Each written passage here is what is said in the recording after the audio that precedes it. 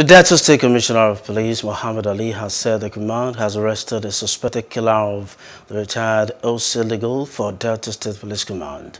The police commissioner made this known to our state correspondent Friday at Pomejiro at the state headquarters in Asaba, Delta State. Take a listen.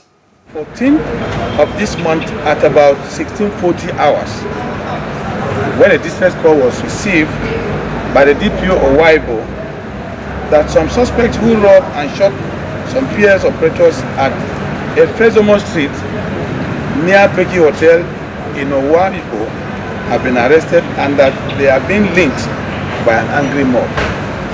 Police patrol teams were quickly mobilized to the scene where the two suspects, namely Onyeka Ifeanyi M, age 19 years, of number 10 EJ Street, Agbo, and Bright Michael Kester M, age 20 years, of number 5 Idimudia Street, Agbo, were rescued from the mob and brought to the station. One cut-to-size double-barrel gun was recovered from them. Upon interrogation, they confessed to have robbed several POS operators and also confessed that their gang members were responsible for the robbery and murder of one Mary Ngozi, a POS operator and a Nollywood actress at Deeper Life Road. People will attack the man.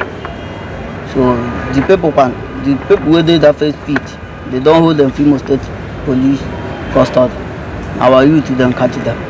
That time I was in my village. So after them catch them finish, now I prepare to come town. Can't stay no more working there. Hello, hope you enjoyed the news. Please do subscribe to our YouTube channel and don't forget to hit the notification button so you get notified about fresh news updates.